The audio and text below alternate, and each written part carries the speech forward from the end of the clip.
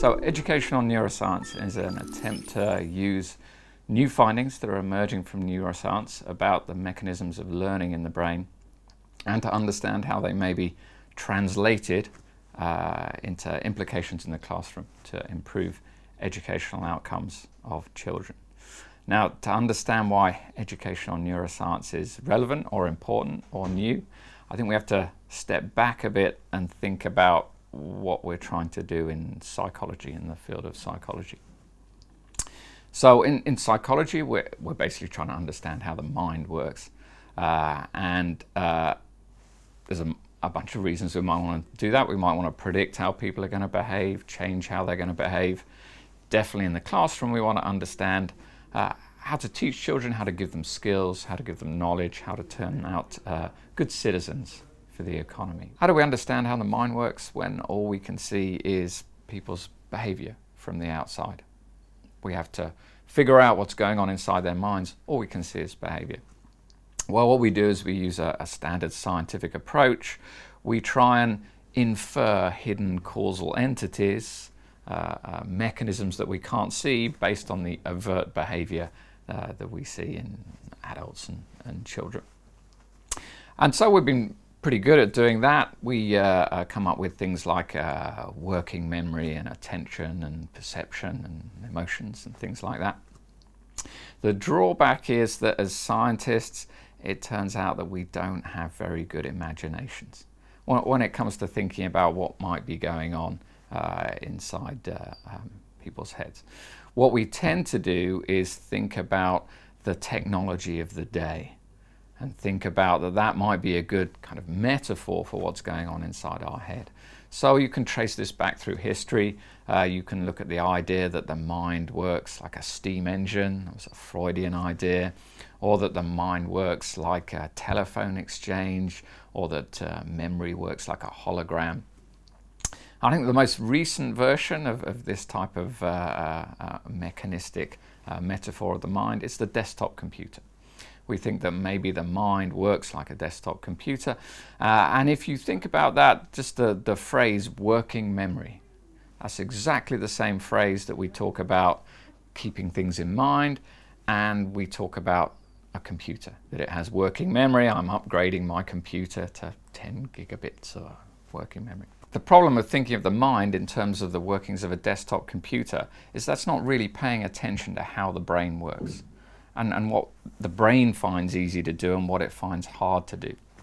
And this is part of a broader picture as we are getting a deeper understanding of brain function. We're beginning to see the influence of neuroscience in multiple different areas. So in areas such as affecting understanding of economics or understanding of law, understanding security, these kind of things. There's a range of wider influences of neuroscience. So with the rise in understanding of how the brain functions and the emergence of the field of neuroscience, we're beginning to see a wider influence of neuroscience on different areas within society, including how neuroscience impacts on economics, how neuroscience impacts on law. Now, the area I work in is the impact of neuroscience on education, trying to understand how brain mechanisms of learning constrain how children learn, what they learn, how quickly they can learn, and what things we can learn at different ages. So as I work in this field and I'm trying to do this transfer of neuroscience research to education and to be guided by educators in what the key questions are in neuroscience, some things strike me about teachers. So first off, teachers are the experts in the classroom. They've got years of experience. They have an intuitive feel for what works with children, but they don't have a training in the mechanisms that underpin learning in children. And that's an interesting comparison, say, to doctors who would have a extended training in how the body works before they sit down with a patient and diagnose a disease. Now, there's been a long history of accumulation of knowledge in teachers about what works in the classroom, but that kind of trial and error accumulation of practice, what it sometimes leads to is fashions in education. techniques that are used 1 year, but a decade later you're using something different. And it also lets in the possibility of techniques in education that really don't have any evidential base. So the idea of bringing in a deeper understanding of mechanism underpinning learning and conveying that to teachers is an attractive one. The other thing that strikes me about teachers, at least in the UK, is that they're very excited about neuroscience. They're enthusiastic about it, and implicitly that suggests they understand the importance of mechanisms of learning as one aspect of knowledge that should inform their practice. Indeed, they're so enthusiastic that sometimes they embrace what's called neuro myths, misconceptions about how the brain works. For instance, that some children are left brain thinkers and some children are right brain thinkers, or that you can't pay attention in class unless you're drinking lots of water. So some people say this attempt to translate from neuroscience into education can't be done, that those two disciplines are too far apart, that we're taking activity of brain cells and looking at the connections between neurons, or perhaps we're using magnetic resonance imaging to see what parts of the brain are more active. And at the other end, we've got a classroom full of children who are running around and the teacher's trying to get them to sit still and learn something. How can those two things match up with each other? Well, certainly the translation between the low level of neuroscience and actual effective techniques that will work in the classroom, that's a big translation. There are a lot of steps between it about taking new findings from neuroscience and seeing whether they have educational implication, and then seeing if there is an apparent implication, say for how many times you might repeat material in certain ways to make sure that it's best learned. Can we actually put that in a form that it's going to be useful to teachers? But there are people who say it can't be done, that really the proper academics, the proper scientists that teachers should be talking to are psychologists and not neuroscience. And I think that there are some risks about that approach. If you ignore how the brain works and you just stick with psychology and these constructs we've come up with, particularly those based on the way a computer works, I think you can, there are things that just make no sense. Let me give you some examples. So why is it that I can forget? I'm trying to learn French vocabulary, and I learn French vocabulary and I forget it a few months, a few years later, but I don't forget that I'm scared of spiders. Why is that? Why is it that after a good night's sleep, I seem to be able to remember what I learned yesterday better? Why is that? Why is it that teenagers all of a sudden start making risky decisions and trying to impress their friends? What happens there? Why is it that I seem to be able to learn a new language better when I'm 5 years of age than when I'm 50 years of age? All of these things have no basis in understanding what a computer does. Another example, why is it that I do lots of learning on my topic, I sit in an exam and I'm really stressed and suddenly my mind goes blank? All of these aspects, things like phobias, things like sleep, things like puberty, things like aging, these have no basis in how a computer works. Computers don't get stressed. So there's a lot of aspects that appear within children's behavior, children's learning, that we won't get any insight into unless we understand how the brain is working. So here's one of the big puzzles in teaching. When you teach a child, an adult, a given skill, they just seem to get better on that particular skill.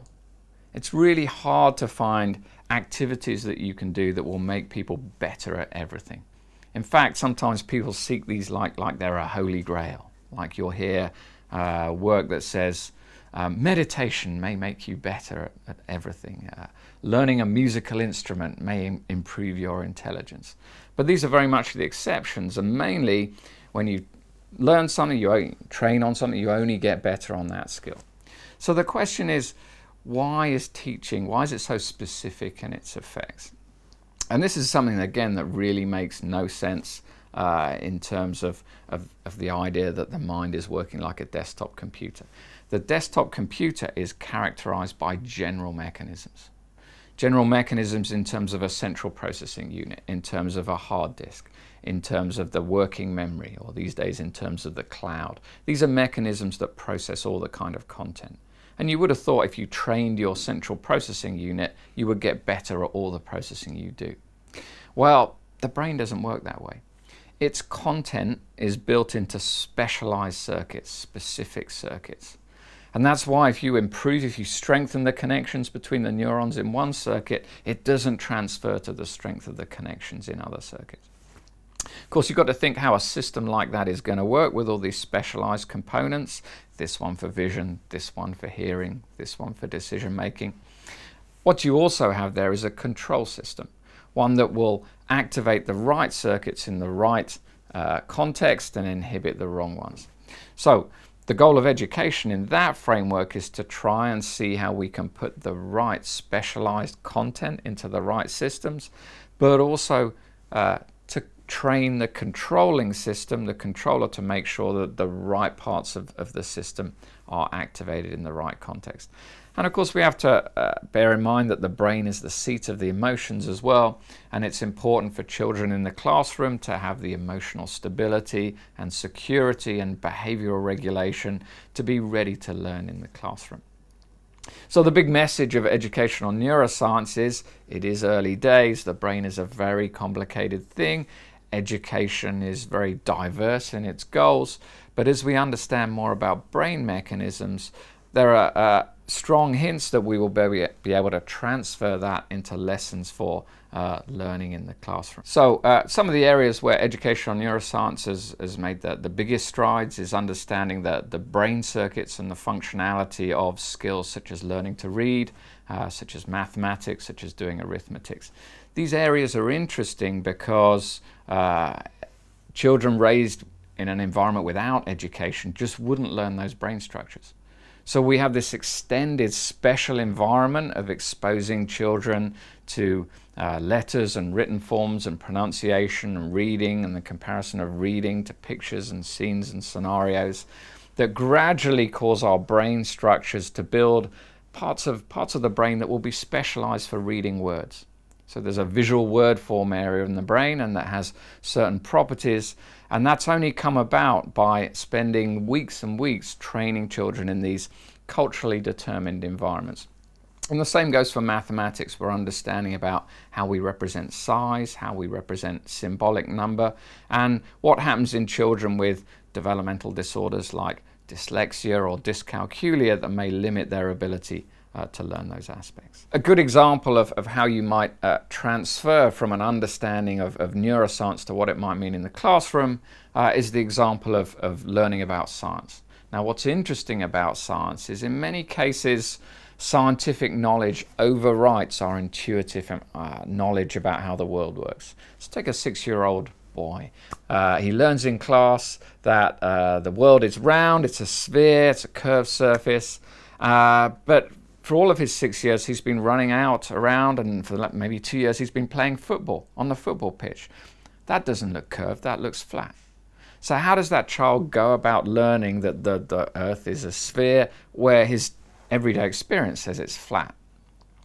Well, one way you might think is you just overwrite that old knowledge and you put in the new scientific knowledge.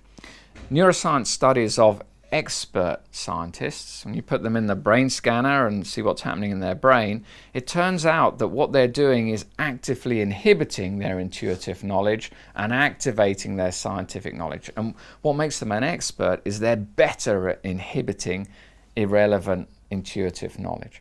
So that gives us a hint that one of the skills that might help children learn science is helping them with this suppression or inhibition skill. And there's actually a technique that we're evaluating here at the Centre of Educational Neuroscience in London, where we're training children in the area of science, these are 8, 9, 10-year-old children, to learn about these counterintuitive ideas in science and to suppress the irrelevant counterintuitive knowledge. And we believe that this will help them acquire the broader topic of science, and it's a technique we're currently evaluating. So one possibility about very intelligent individuals is that they have very good inhibitory control skills, the ability to really shut off knowledge, intuitive knowledge, everyday knowledge that is not relevant to the very technical fields where they're becoming expert.